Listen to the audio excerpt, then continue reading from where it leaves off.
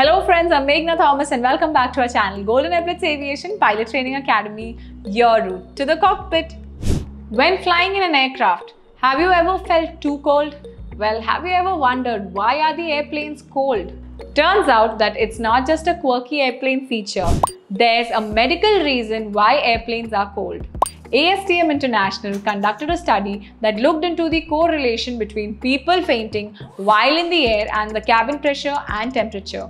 They found that the people tend to faint more easily while flying because of medical condition known as hypoxia. It occurs when the body tissue doesn't receive enough oxygen, and high cabin pressure and warm temperature can further this reaction. It's fairly common with the airline passengers. Since body temperatures vary, airlines will keep the temperature on the low side just to be safe. That's unfortunate for people who shiver even at the slightest breeze, but packing a few extra layers is better than having the guy next to you pass out. Make sure to always follow these etiquette rules while flying. Typically, planes are kept between 22 degrees and 24 degrees Celsius. It seems warm enough, right? Well, it may seem cooler than usual to some passengers because they are sitting still in their seats. If they moved around in the plane, they may work up more of a sweat and not feel so chilly. And that leads to another question. Who controls the temperature on airplanes?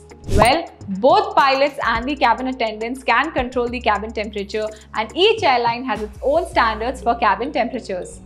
While the thermostat is typically in the cockpit, but many newer aircrafts have the control panel that flight attendants can use to control the cabin temperature. Well, isn't that better? You don't have to always disturb the pilots to change the thermostat.